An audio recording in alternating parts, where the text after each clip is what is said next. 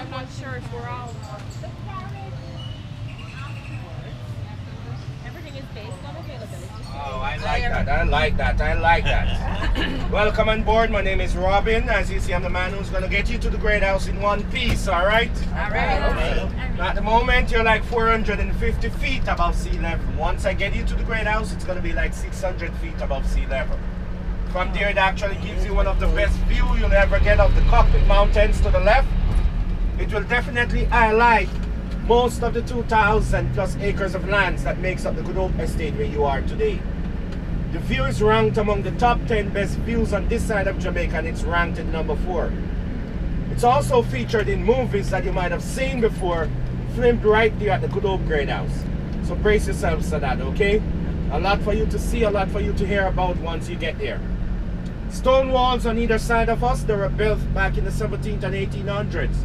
They were built just to sectionize different areas of the plantation. As time goes on, they have been repaired constantly, just like what you're seeing here at the moment, okay? But coming up to our left,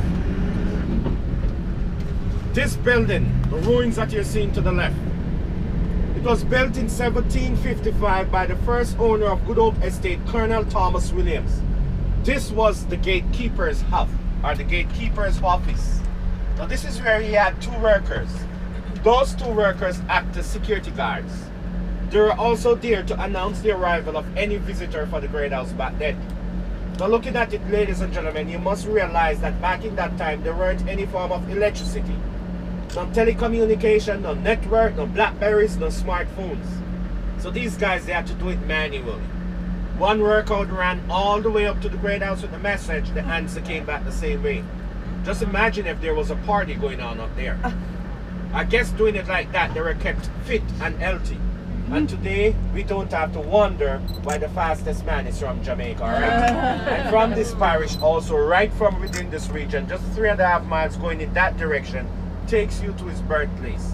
His mom, his dad, everyone still lives there. So welcome to the community of the fastest man on the earth, Lightning Usain Bolt.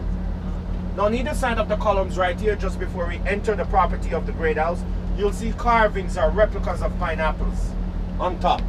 The pineapple signifies hospitality. The warmest welcome a host could ever extend to his or her guest. It simply means, ladies and gentlemen, once you go by here, that you're warmly, truly welcome once more to the Good Hope Estate. Welcome again. Woo! Yeah, man. Come on. And you're asked to make the most of your time here today. We have already provided the facilities for you. It's now up to you to make the most of your stay. And we implore you to do so, because we want you to go back and mediate. Tell your friends, tell your families. So by next week, I'll see familiar faces like you, all right? Yeah, no problem? Yeah. All right. Now today, ladies and gentlemen, as you explore the Good Hope Estate, most of what you're going to be seeing or hearing about surround the character John Thorpe. Remember that name, John Thorpe. He was the second owner of the Good Hope Estate, the youngest person to ever own and operates this plantation. But he was the man who was instrumental in the development of what the estate is today. Most of the buildings you'll see and explore, they were implemented and they were erected under his watch. For example, this building ahead of us, it's the Carriage House. It was built in 1785. Now, in that era, horse and carriages would have been the main source of transportation. He was a rich, popular guy. So this house was built just for his carriages and his groom men. Today, it's been refurbished, and it has been one of the 2 guest houses on this property since the last 12 years. So we are just refurbishing for persons coming in by next month. Some persons will come and stay with us up to 3 weeks or more. And once you're staying here, you don't have to do anything. You have your housekeepers, you have your chefs, you just relax and enjoy Good Hope to the fullest, all right? Ladies and gentlemen, on that note, let me say welcome.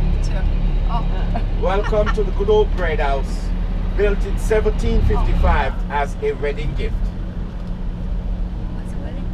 Once you disembark, please, you're going to make your way around.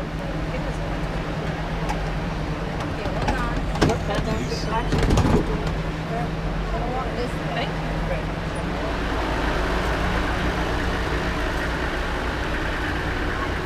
Got it? I got it.